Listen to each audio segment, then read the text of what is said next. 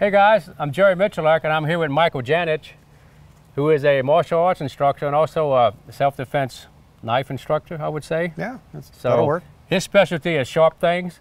So he's going to show us some of his designs, and we're very fortunate to have him here today, guys. So he's noted as being one of the best, and he's got some nice stuff to show us. So, well, thanks, Jerry. I appreciate it.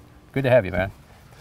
First one I want to share with you is the Yojimbo 2. So this is a knife that I designed for Spyderco, and this really is kind of my take on a personal defense knife. Okay. So a number of things it has going on. First of all, what I prefer as far as a grip is what's called a Filipino grip. So when you're gripping the knife, you're putting your thumb on the back of the blade. Okay. That way it's indexed right across from the heel of the edge.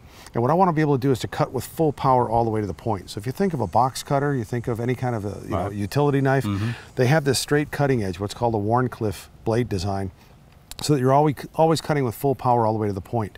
So with this, you grab it this way, the thumb gives you a natural index, you simply extend your hand, start the cut here, and it's always increasing pressure all the way to the tip. Also, it gives you a really acute point as far as thrusting. When you thrust, the ramp of the blade on the back pushes the edge down, so it penetrates really, really well. The lock on this is what's called a compression lock mechanism. So it's similar to a liner lock, but what you have is a split liner on the back. So when it opens up, there's a ramp on the back of the blade, and then there's a stop pin here. So that liner actually comes over and it's sandwiched between those two. So when you try to close it, it's actually trying to crush that liner. The liners are all nested within the handle. These are G10 handle scales, so it's a fiberglass epoxy laminate. The liners are nested within that, and it's a 4-position clip, so tip up, tip down, left or right side carry. So no matter whether you're left-handed, right-handed, whichever your carry preference is, it'll fit with that. Good to go. It's CPM S30V stainless steel, so it's a real high carbon stainless steel, holds an edge really well, won't rust, so even if you're in the humidity like this, it's not going to rust on you.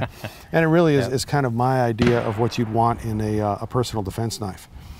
One of the other things that we've come out recently with is a fixed blade version of this. So basically what you've got is the same exact profile, same ergonomics and everything else.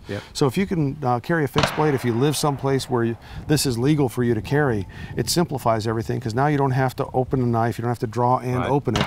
You simply go straight to that draw stroke and you're out and ready to go. But all the other features and everything are there, all the functionality, and it's a super slim handle, so it's very easy to carry, very lightweight as well. See that? Looks like it's got all the engineering to make the user more efficient, which I like. Exactly. What you want is something that's going to fit your hand well, something that really becomes a natural extension of your hand. So when you're using the knife, it doesn't feel like a foreign object. It's just like you pick up your favorite gun, it points immediately where you want it to, and it feels like it's part of your body. And that's exactly what you want with this, is something that's going to be really good and functional, really reliable, but feels like a natural, instinctive extension of your hand. There you have it, guys.